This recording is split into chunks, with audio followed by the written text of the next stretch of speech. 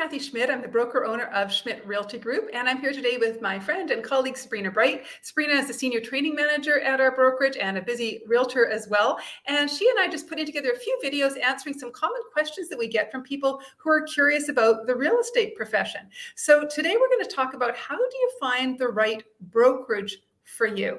And it's kind of an interesting topic because it certainly is not one size fits all out there. There's a lot of different models. So Sabrina, I'll let you kick it off. Yeah, sure. And Kathy, it's a question I'm asked constantly, right?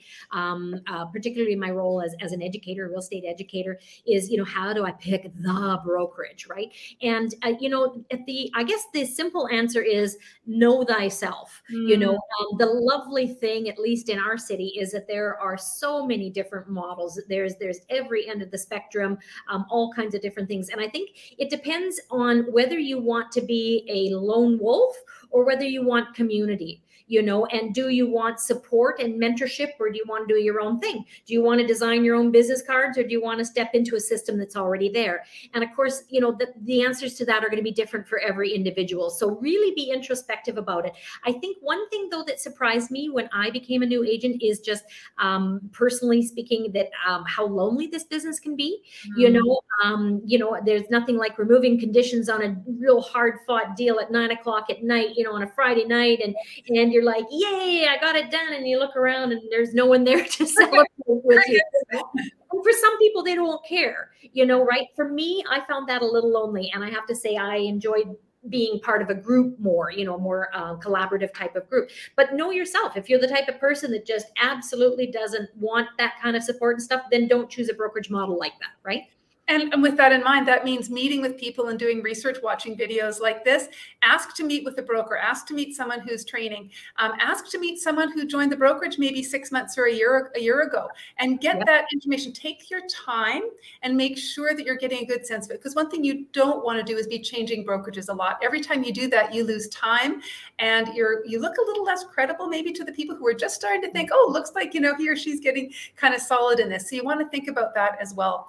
The other thing to think about is, of course, you're always going to be looking at what your costs are. This is a business and you need to be looking at that, but just be careful you're comparing apples to apples. Just like, if you're buying a condo, sometimes the heat's included, sometimes it's not. So again, it costs a lot to be in business. It costs a fair bit to be in real estate. So whether you're paying the costs or the brokerage is paying the costs or it's shared, those costs are going to have to get covered, photography and all those other things that have to be done in the advertising in your staff. So I would say don't start by looking at the cost scenarios for the various brokerages. Start to look more initially at philosophy and see where you feel that there's a natural affiliation and a comfort and a connection. And then from there, have the business conversation. That would be my advice for sure.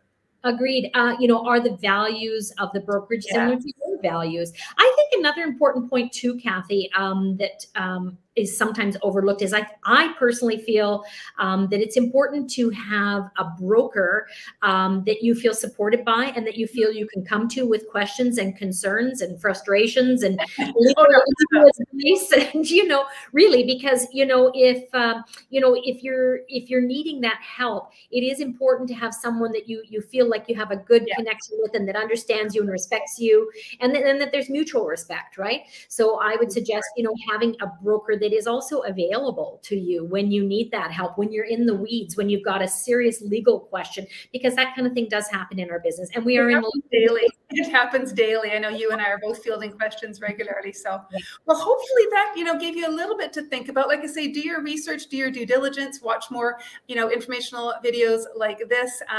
Feel free to contact myself or Sabrina if you have any other questions. We're always happy to chat real estate. That's kind of our happy place. So feel free to reach out and check back on this channel because we're always adding content as well. So hopefully that gave you some helpful information to get you started on your journey. Have a great rest of your day. And Sabrina, I'll catch up with you later. Bye for now.